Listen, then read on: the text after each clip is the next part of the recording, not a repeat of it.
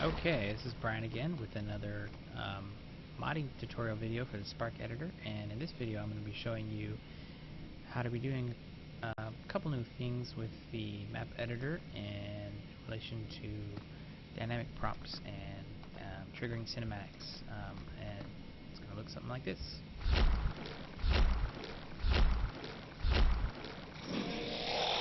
Nice. So as you see there, well, you probably didn't notice, but I hit the use button and it triggered a cinematic, and it also triggered the dynamic prop for the door here to open and then close. Actually, it closed on its own, but it stays up because of something that we did in the map editor. So this is a new feature, and it's pretty powerful. I think for mods, it would be really cool to use, and do all sorts of fun stuff like make a countdown timer with the gorge in it, and yeah, so I will go and show you how to do that in the next segment of this.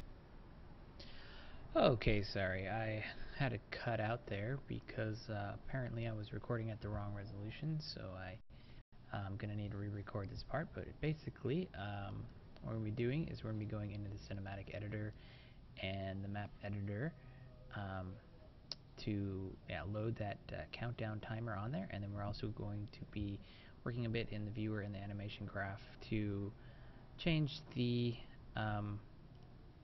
model compile file so that it works with this new feature I'll be showing off for the button feature that Brian added into the last patch.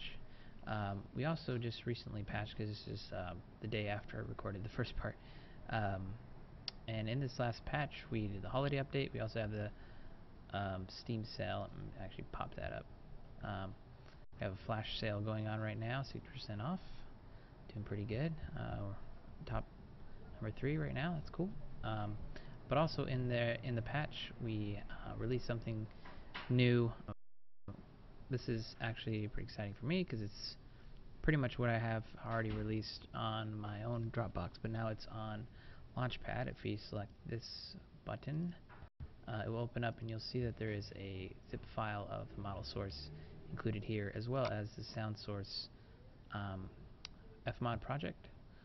So you can actually get all of that stuff now currently just straight from Launchpad, and that's really cool. So getting back on topic with this video, we'll open up the cinematic editor here, and what I want to do is create a new cinematic for the countdown starting from scratch, so I can show you guys what I had to do. And first thing you typically want to do is set a level, so you can either go into scene and set level, or I use this house button here, and it opens up a file browser, and you want to browse to the maps. And I do have, we'll use cinematic tutorials. I think that's actually shipped with the game, so if not, you can create your own little room and have it lit, and that'll be good to show off your cinematics in a lit environment, because otherwise it's pretty much in pitch black and it's very difficult to see. So I'm waiting for that to load.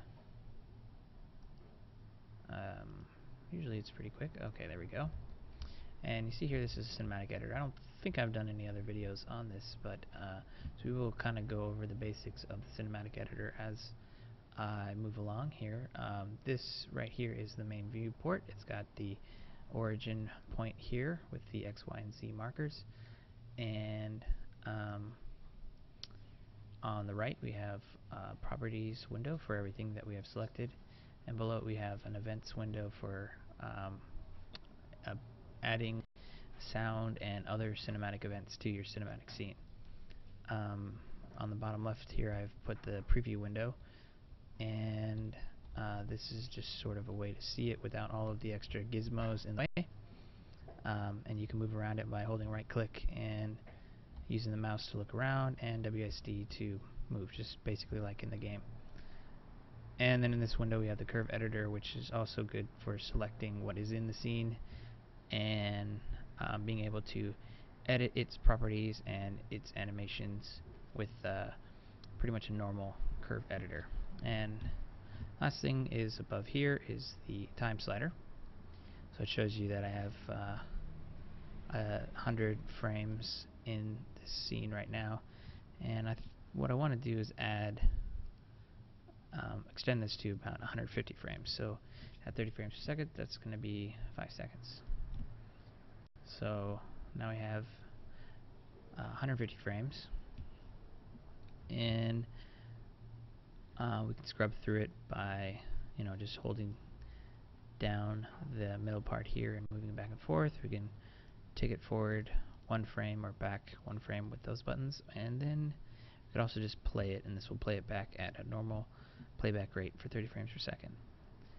We can also restart the playback to the beginning, and that's pretty much all the buttons for the main viewports. And then we have all the menus and other buttons. Right now we're really just going to go through a couple of these. First thing I want to do is create an actor, and this is basically just any model, whether it's animated or not. If it's just a prop, anything like that will be loaded here. And now that I have that selected, we have new things here on the properties window.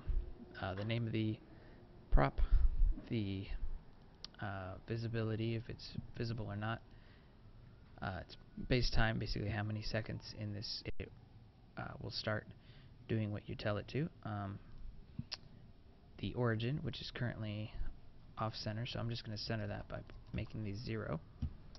And the angle shows the roll, pitch, and yaw of the model, and that's good. All of these things can be animated.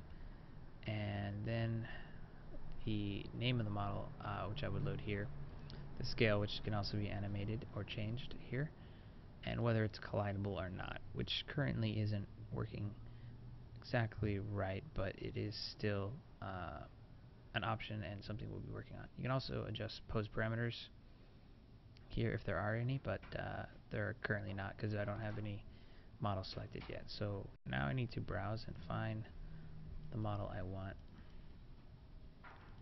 and I'm looking for a prop in Refinery, and I actually don't remember what it is called because there's a lot of props in this folder. So we'll see. I think it's Big Pipe Decals number 1 through 4. So we'll select number 4 first and move the viewport to show where it's pointing. And yeah, that's what I want. Cool. So I'm going to need 1, 2, and 3 as well. So I'm just going to copy and paste this a few times. Oh, I don't want to rotate it yet. Let's just paste and change this 1, 2, 3. Oops, did I not paste that? Paste, okay. Copy, paste, and change this 1 to 2. Paste, change this 1 to 1. We want to change the names of it as well to match the numbers so I know which one's which. This one is 2, so we'll change that to 2. This one is 4. Change that to 4. So this one's 3. Alright. Now that that's set up, I'm going to want to put these in their starting position. So I want 4 to be there. I want 3 to be rotated up. We're going to use the angles here to change the pitch to 90. Let's use 270. And 2 will go to pitch 180. 1 will be pitch 90. Okay. So now, as you can see, I have 4, 3, 2, 1. Now it's basically a big circle of these numbers. and the origin is off center to basically the center of the pipe that it would normally be added to. That way it's easy to add it to the pipe by just matching the origin of the pipe to the origin of this decal. But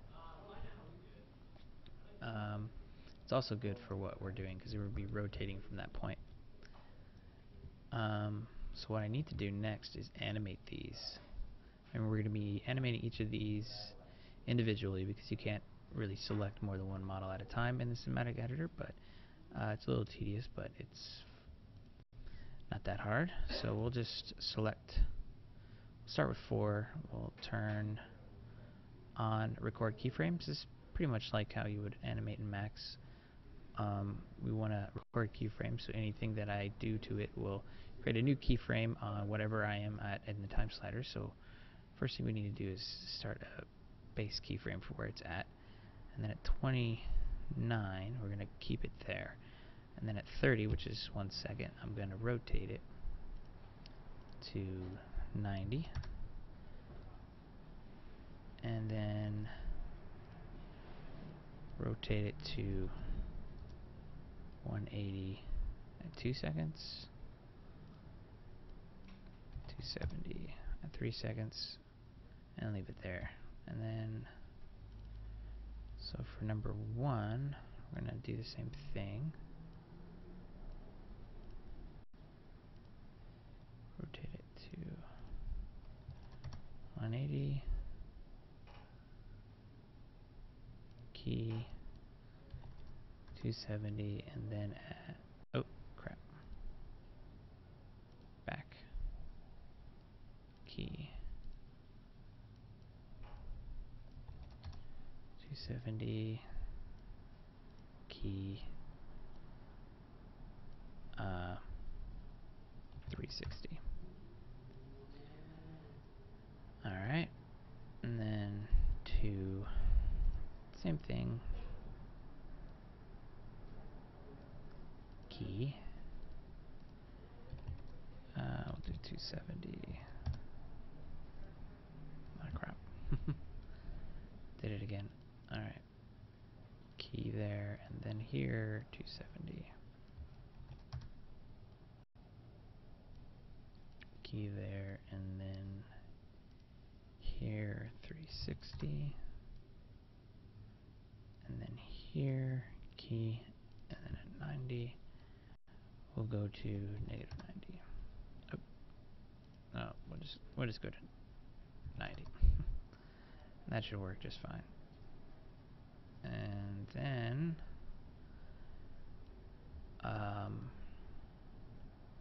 this one's been done. Top one has not, so we'll do this one. Key 30, origin 90. Wait, what am I doing? No, it needs to rotate. Okay, 360. And then 59, 60 will be 90, key, and then at 90 we're going to go to 180. Alright, so now I think my countdown's pretty much ready. I just need to play it back. See, 4, 3, 2, 1. Good. And then at 0, what I want them to do is disappear. So now we're going to change the visibility. Visibility is a little weird because the first time that you change it, it sets one key. It won't set a key any other time if you're hitting the key button or anything else. So we'll set a key here for false. We want it to be true at frame 0. So by doing that, now at frame 0 it's true, and then it changes at frame 120. So I'll do it for all of these. Frame 120, it's false, true. This one, false. And lastly, I think this guy, no, he's good. He's good. Wait, are they all good? Oh, clearly this one is not good. One needs to be done. Okay, so false and then true. So now they should all be done. 3, 2, 1, and then they disappear. Perfect.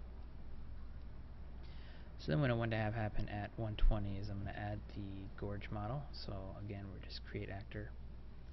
I'm going to center it. And then add the model for the gorge. And since I'm using my mod loaded on the launch pad, it should find Gorgles. And I'm going to unselect this, so I'm not actually adding keys here, and we're just going to move him sort of in the center of this scene. Yeah, we kind of wanted to match up with the numbers. So he's going to move there. And then what we want is we want him to be disappeared. So we will turn the quarter keyframes on, and we'll have him be false at frame 0, and then at frame 120 he'll be true. As soon as all these numbers disappear, he'll show up. Bam. But don't really want him to sit in there, so we're going to add we're going to want to add the animation. So I need to add an event, play animation. So this is where you would add an event. You can add a sound to him, animation, or a cinematic. So we'll add a animation first, and we want that to be taunt. So he'll send animation at this frame. Any frames before that, we wouldn't be playing any animations unless I add another animation event. But afterwards, so at 120 he should start, play that. Moving these blue buttons around is actually a little buggy, so typically you might need to just delete the event and make a new one if you want to change the timing on those animations, but otherwise I think I want him, it seems to go on for a little bit longer, so we're going to change this to 180 just to get his full animation. And then when it hits the end of the cinematic, it's going to basically delete itself, so everything will then disappear at that point. So now I have that. We have an animation. We're going to also want to add sounds, so let's do a timer sound. So with the gorge select, I guess I can pretty much select any of these and add the sound event to it. I'm going to select the gorge. We'll put Gorgles here and enter. Add sound events to him. And to do that, you just load the sound package, which is in the sound folder here, ns2.fev. Then I'm going to use alien, and this is basically just list all the sounds. Alien, Commander, and let's just pick drop, DI drop 2D. You can play it back there. Just make sure it's the sound that you want, so I think that's the one I'm going to go with. Hit OK. And actually, I did realize we're doing this earlier, that putting it on frame 0 doesn't work, so I actually need to move that to frame 1, and like I said, that will cause problems, so I'm going to have to delete it and redo it at frame 1. That's not a big deal. But basically just what I mean is that when I play it back in the actual game, it won't play any sounds that I put on frame 0. Not a big deal. Sounds, I'd say I just got to do this for each second.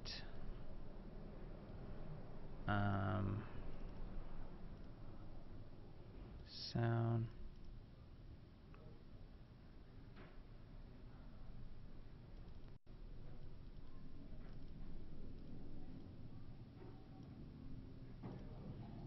Sound.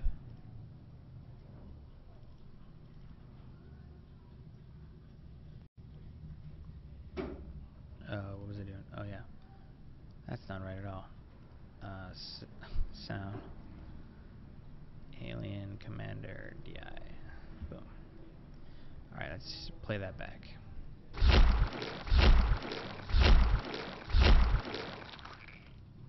Sweet. And I also want to add a sound to the gorge, so we'll do that. Sound event. Sounds fav, alien, and in the gorge I'm going to find taunt, and that should be that. One more time. 2, 1. Awesome. Alright, so the last thing I want to add is a light. There's two lights. There's the point light and the spotlight. I think I want to add a spotlight, and I'm going to want to rotate that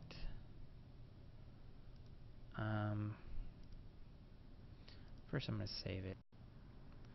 I'm going to write over countdown.cinematic. It's typically good to back up your cinematics because this cinematic editor can cause problems and sometimes crash, so you just want to make sure that you have the latest ones set up or saved as often as possible.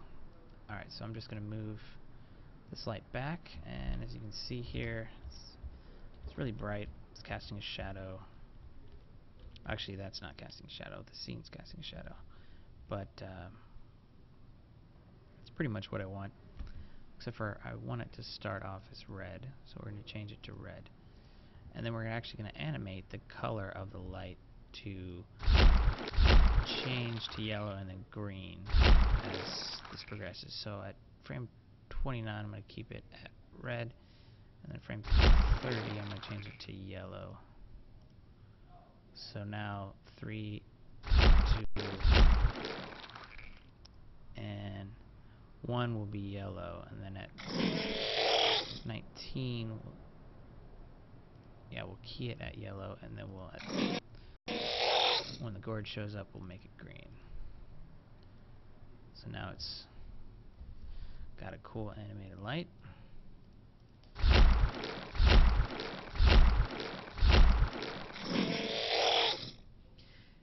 Alright, and other things on the properties for lights, you can change its intensity, its radius, which is just how much of the area around it will be affected by the light.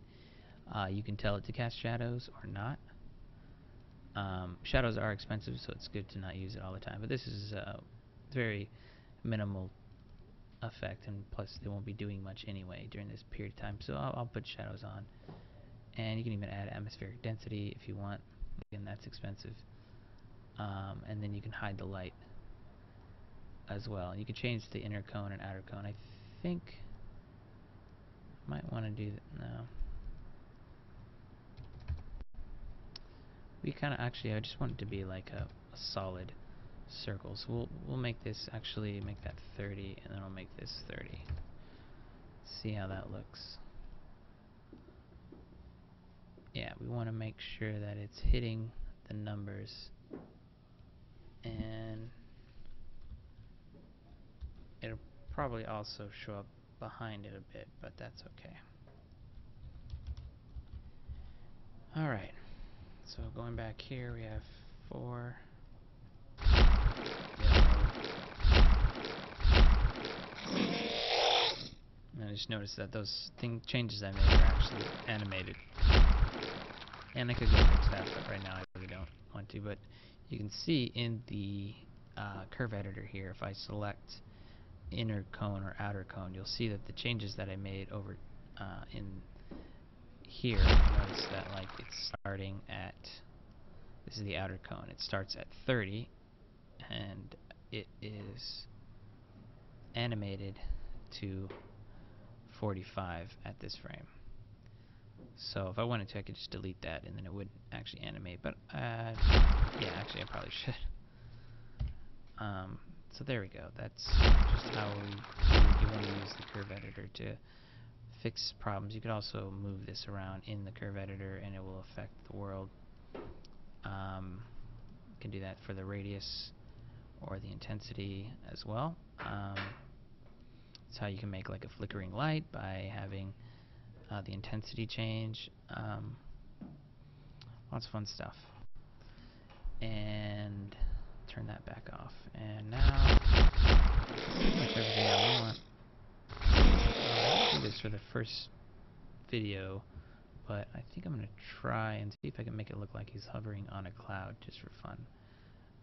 We're going to add a emitter, and emitters are what we use for basically all of our particle effects in the game, and they're also used for some environment effects. This is actually just the default, and it actually kind of works as a cloud.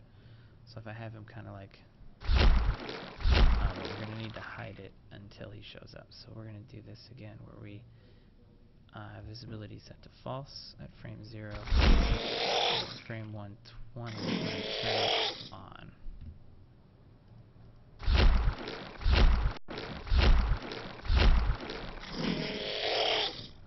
See how he's kind of like on this puff of smoke. So we could change the particle that it's using.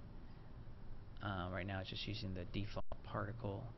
You can change it if it's going to be something that's just an instant burst of particles, or if it's going to be releasing particles over time.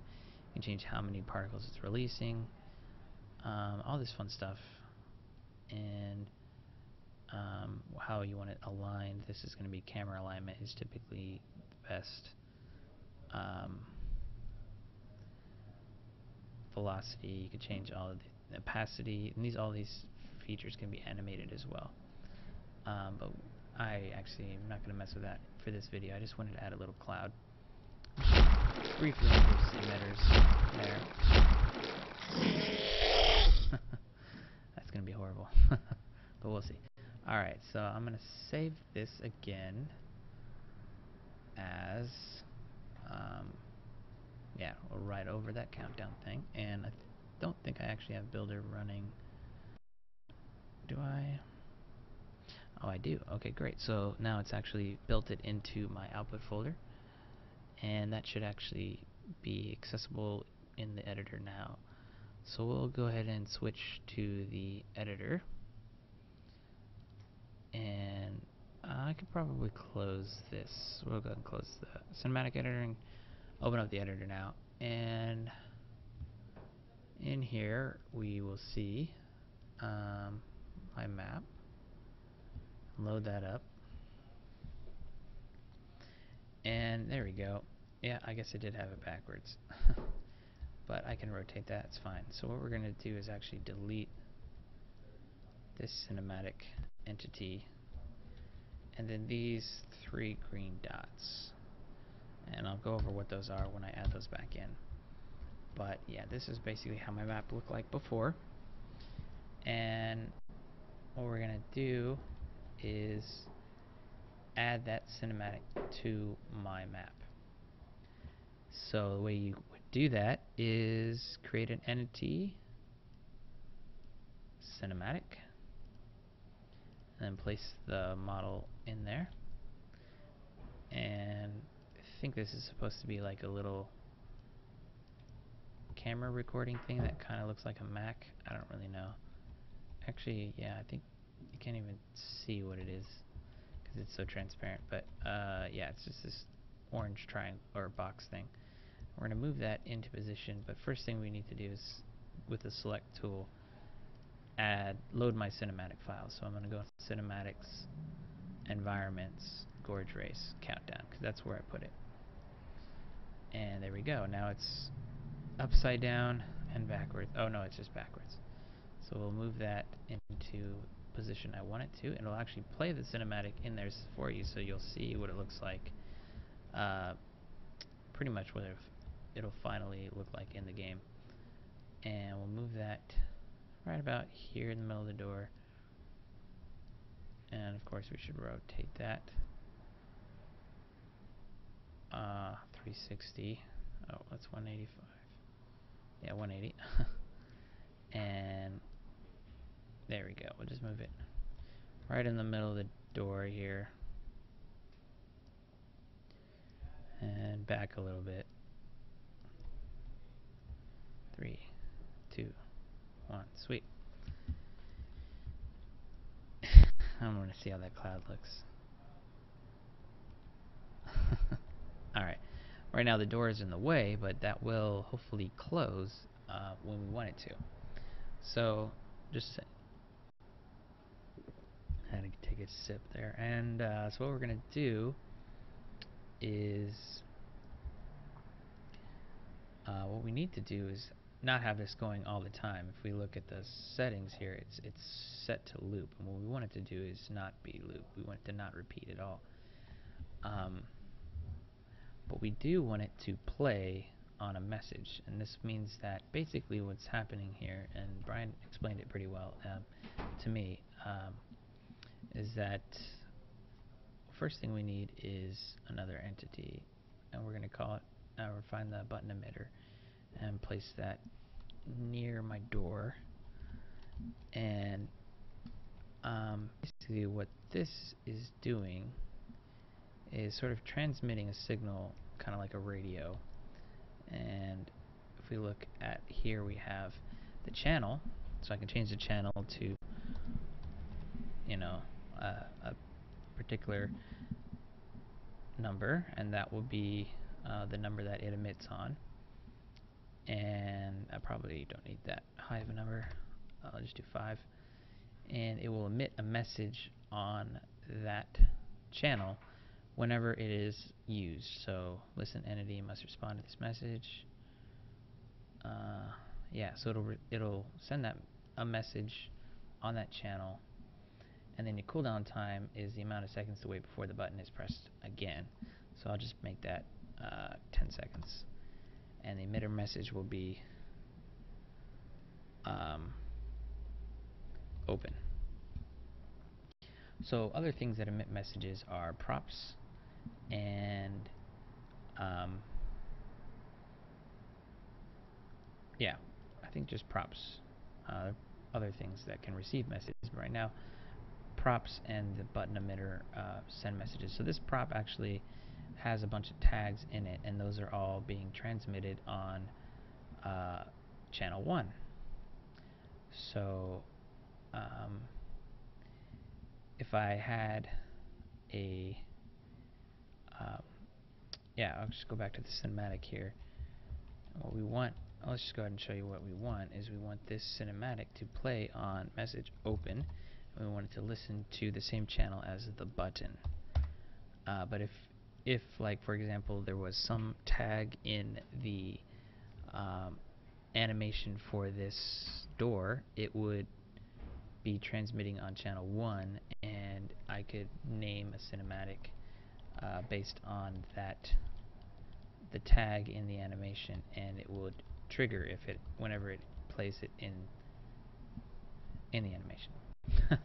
We'll demonstrate that in a minute, actually, because we'll be adding tags using the animation graph. But basically what's happening, yeah, like I said, is this is a button transmitting a message on channel 5, and the message is open. And this is listening to channel 5, and when it has open, it'll play on message, and then it will not repeat. Alright.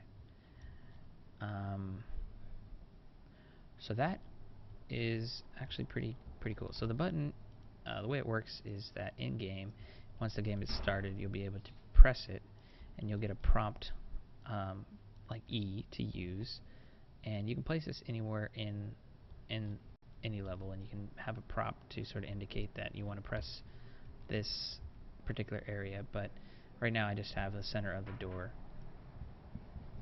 to do it. And the other thing that we want to do, well, first of all, we should probably just try this out and see how it works.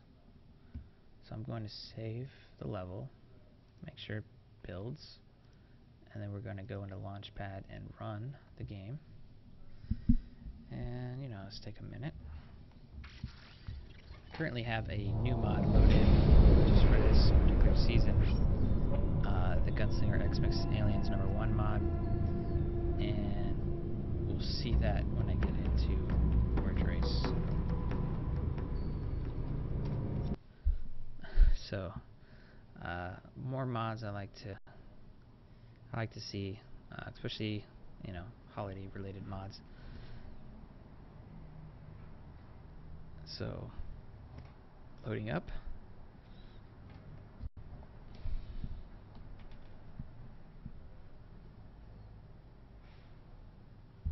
Steve's been acting funny actually lately, so I might not run, um, which is a shame,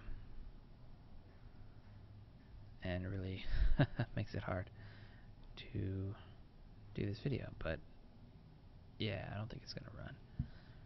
So I think I'll just go into more explanation on how to accomplish what I'm doing, and then hopefully by the time I'm done we'll be able to test it in the game. So let's close this window here. It won't let me close. So that's fantastic. And we'll just end the game and come back to that. Alright, so going back, we'll actually just go back into the map editor and check out Gorge Race Underground again. And next thing we want to do is actually, so what we need this door to, instead of going down on its regular loop where it goes down every 3 minutes, we want it to go down after this button has been pressed after a certain amount of seconds, and only then. So what I'm going to do is add a new entity that Brian has also just included, and this one's called Prop Dynamic Animator. So I have a dynamic prop, and now I have a dynamic prop animator. And what this is, we select it, we'll see that it has a listen channel and animate on message. And so we're going to change the channel to 5. We're going to animate on message open so that it will respond to the button press. You can also change the radius, but like the radius is pretty big. We can make that smaller if you want, because it just needs to encompass this the button. And then has input name and input value, and input name are what we use in the animation graph to basically trigger animations. So what we need to do then is go and check out the animation graph in the viewer, and we're going to find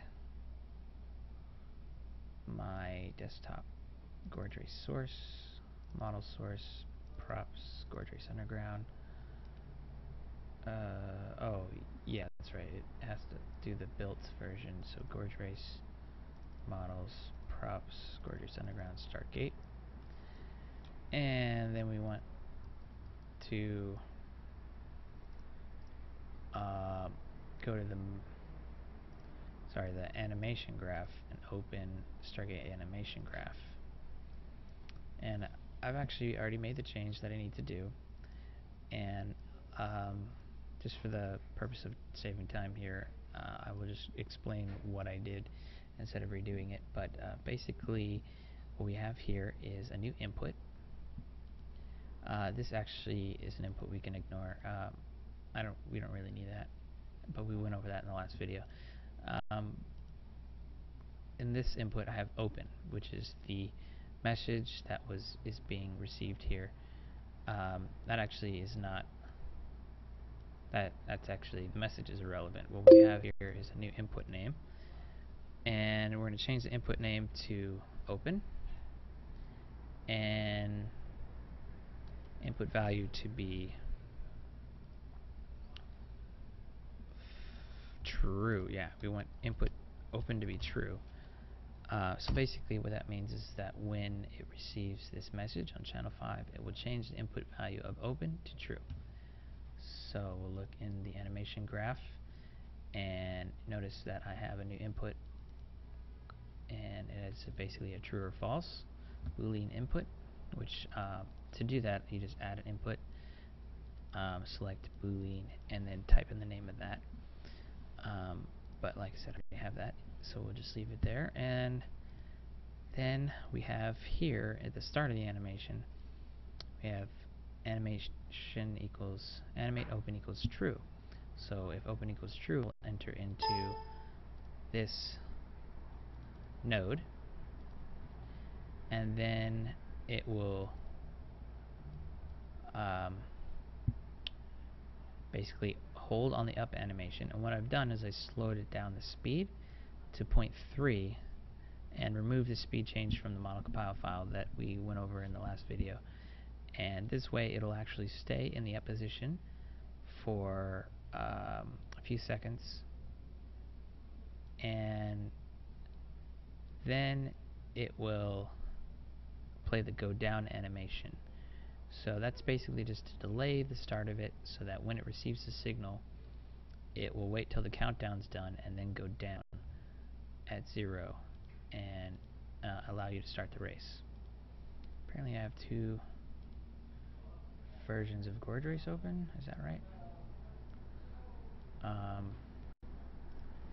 Yeah, so we're gonna close this one and keep this one, and what we need to do is, so basically what that, yeah, that's what that's gonna do is have it open by going down and then at down, and then we want it to say open equals false. We want need to be able to switch this back.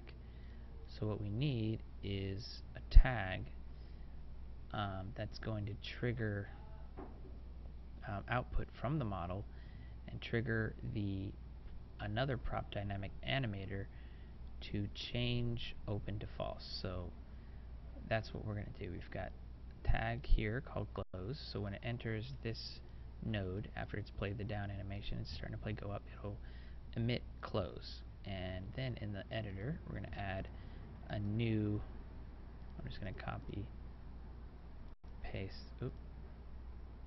paste, and change this one to listen to channel 1, which is the channel of the dynamic prop I have here, so channel 1, and it will listen for the message close, and then it will change the input name of open to the value of false. And now move it there, that's fine. And now that should work. So when it hits close, it'll emit that on channel 1. This one will receive it, and then change the output, the input name of open to false. And basically it's just searching for all dynamic props in this range. So it'll get our door and pretty much only the door. It won't affect the cinematic file at all, so that's fine. So now that should actually work, and it should only go up and down when I push the button. And now we're going to save this, and it should be pretty much good to go. We're going to test one more time, see if Steam is working, and save the animation graph. I actually don't need to because I didn't change anything. I had changed it before, but that was in my previous playthrough of this recording, and now we should just run the game again. Okay, we're back in the game, and you can see that I have the Christmas mod. I think it's Gunslingers Aliens Xmas #1 installed. It's got the hive, and harvester's all cool, and the snow. It's very bright, and also we've got our dynamic. We've got our button. Yeah, there we go. It's all working. So sweet. That's pretty much it for this video. So thank you for thanks for watching this whole thing, and hope you enjoyed it, and hope it helped you guys with your mods. And yeah, have a good holiday, and I'll see you guys